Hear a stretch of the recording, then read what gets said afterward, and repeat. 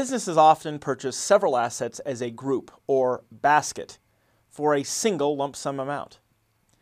This type of transaction is called either a lump sum purchase of assets or a basket purchase of assets. For accounting purposes, we have to allocate the purchase price to the individual assets. This is done by allocating the total cost based on their fair values. Let's look at an example. We purchase land and a building for $450,000. Land is valued at $100,000 and building is valued at $400,000. So what is a journal entry to record this purchase?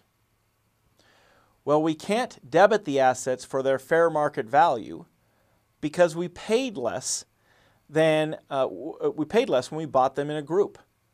Thus, the debits wouldn't equal the credits. Additionally, we can't record the credit for the fair value because we didn't pay that much, and assets must be recorded at their costs. So we need to allocate the purchase price of the assets, and we do this based on their relative value to the total value of the group.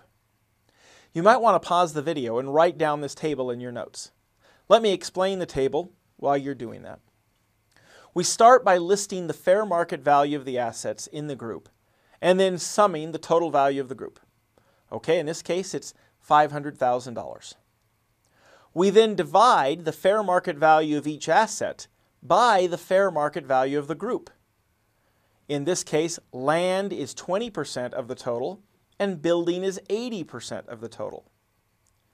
Finally, we multiply the relative percentages by the purchase price to determine how much of the purchase price should be allocated to land and how much allocated to building.